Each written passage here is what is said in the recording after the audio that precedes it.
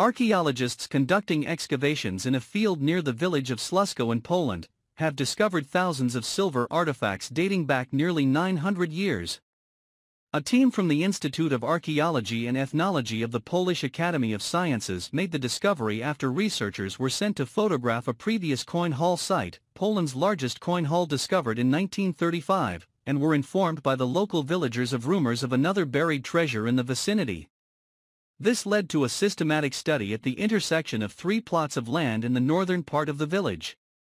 After failing to find any evidence of the treasure, the team turned their attention to a field near the village road where they discovered a ceramic vessel containing denarii, with the overall haul consisting of 6,500 silver coins arranged in linen pouches, silver ingots, 2 gold rings, and 2 wedding bands.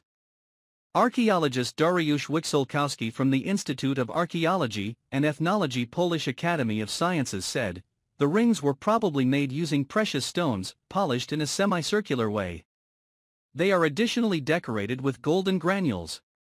The larger ring is tapered and polygonal and the smaller one is bar-shaped, with punched holes.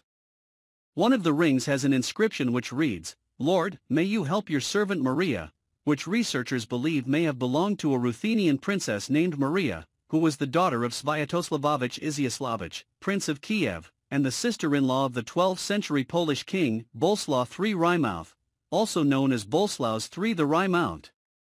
Dr. Kadzierski told First News that, "We know that at that time, the wife of Boleslaw the Wry-Mouthed was a Russian princess named Zbislawa. According to the literature, she was supposed to have a sister Maria, who was married to Piotr Lostowik, a Polish noble and ruler Mosnoladka, of part of Silesia.